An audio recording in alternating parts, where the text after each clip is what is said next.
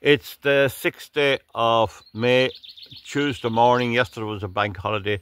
It's a good day, not that terribly warm, but it's a good day here in rural Ireland.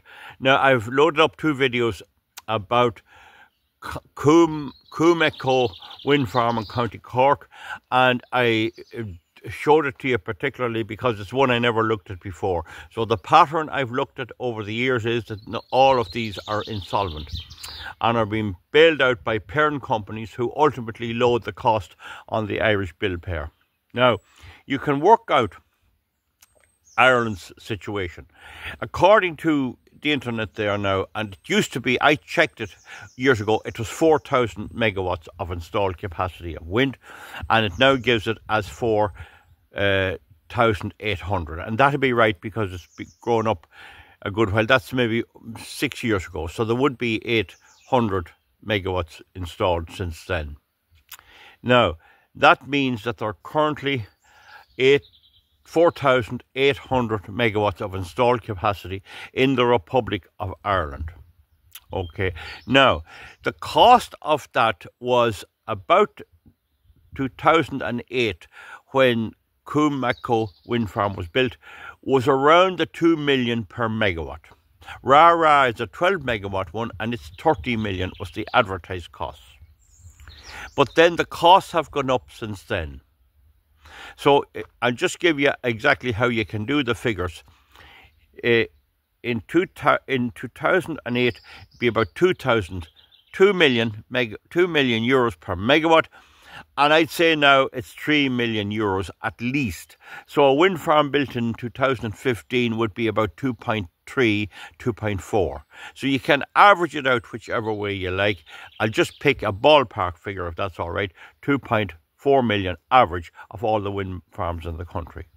Now, none of these have ever repaid their capital costs except it's done so by a parent company, such as the National Toll Roads, Green Coat Renewables, or SSE Electricity, or the ESB. None of them ever paid the capital sum, the cost, the basic cost. They paid the interest all right. And most of them borrow bonded money off the markets, and how they're going to pay back, I don't know.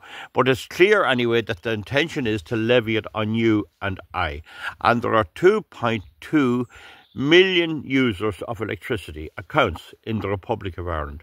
So all you have to do is take the total installed capacity, 4,800, and don't use points, put in the knots. With a smartphone, you have a calculator there. So 4,800 megawatts. Wait, now go back on that again. 4,800. No, that's it. 4,800. 4,800. That's the installed capacity in megawatts. Okay. Now, you multiply that by whichever figure you think is right. I'm going for 2.4 million because earlier ones would be 2 and later ones would be more. So it's between 2 and 3. So multiply it by that and you get a figure. That's the total cost of the wind farms in Ireland. Now, none of them have been paid back their capital cost in reality because they can't, because the income they get in, less the expenses they pay out, including interest on their loans, does not leave enough to pay off any of the capital cost. They do depreciate them in their balance sheet, and their profit in their balance sheet. Yes, but the money's not paid off. It's just left there owed. So, in the case of Comacchio, the SSE gave them a 20 million grant. They handed them a 20 million cheque to cover the fact that they can't pay off the capital costs. So now 4,800 megawatts multiplied by my figure of 2.4 million per megawatt gives you a figure something around 9 billion. And divide that by the number of bill payers, which is 2.2 as I get. It might be a little more. You might be better go 2.24 or something million. 2,240,000, we'll say. 2.4 or 2.5 million bill payers. And just divide 2.5 into the total value of the existing wind farms, and you get what each one of us has to pay. And it's around 4,900 each that we'd have to pay.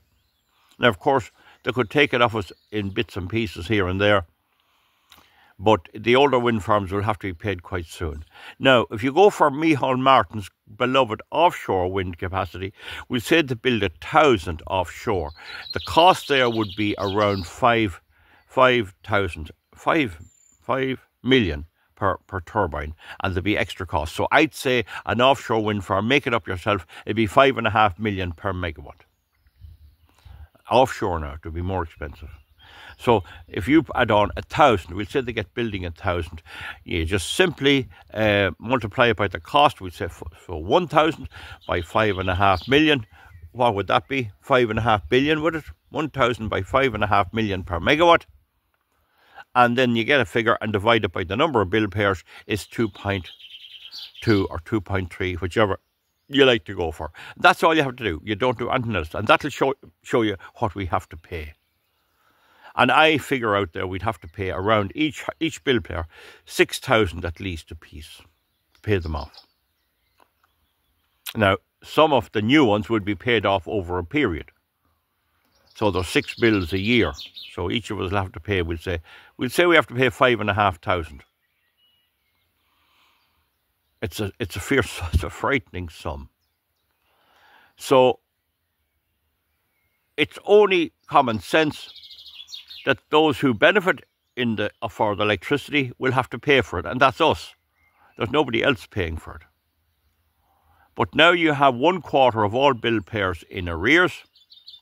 So how are you going to screw 6,000 ahead from them? Some of these people are running flats. It could be a flat in Dublin with 4 flats in it. Some of these people are running flats. Some people are old age pensioners. Some then get relief off their electricity bill because they're over a certain age. So what's the ordinary married couple going to do? What's the ordinary single mum going to do? She has to pay that money, 6,000. Now, you can check it out yourself, and definitely don't be afraid to contradict me, because I'm standing here in the yard and I don't have my computer or calculators here, but I figured it out there. You want to add the whole lot up for the moment. It's 4,800 multiplied by the cost of about 2.5 million per megawatt, and divide that by the number of bill payers, which is 2.3, we'll say. 2.2 is what it gives. Could be 2.3, there might be a few extra. And that's everybody paying. So how are they going to recoup that money? You see what I mean? And you can do your figures on the back of a piece of paper there. Use your phone to give you the figures. Now you can say that, oh, well, the new offshore wind, sure, it'll be 20 years up there. So you can divide it by 20 years. It's not much. It's a lot of infrastructure, and you have to pay for all the existing generation as well. And so when they get this all done, we needed, before we started building the data centres, we needed 6,000 megawatts of generating capacity. And the aim in the 2010 report was that we'd have 15,000. So that's 2.5 times what we need. And definitely we'll get there. So we're going to be paying off the capital cost and the running cost of 3 times the generating capacity we need. All the plant, all their equipment, it has to be paid for. Whoever builds it has to get their money back, and there is only one source of income, and that is the electricity bill. And I'm getting reports of people it's just becoming impossible. So it seems to be that government's policy is that they're already telling business, get your own generating plant. And after the storm this year, some people have got their own generating plant. And there's going to be a lot of noise from these. If your next door neighbour, you're living in a housing estate, and your next door neighbour is running a diesel generator, you're going to have terrible noise. You're going to have social problems over this. Moreover, keeping the generator is awkward, and you have to fill it up, and the diesel will run out someday on the floor or something, and you'll have oil, and you have all of that stuff, and you have the fumes and everything. So we're building 3 times the capacity we need, and we're still going to be generating our own with diesel generators. And they're actually trying to do deals with companies that they can, in emergencies, pump electricity back into the grid. What does this spell to you?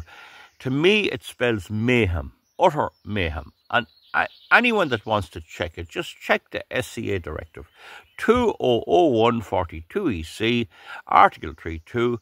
All public plans and programmes must be assessed from an engineering and environmental standpoint.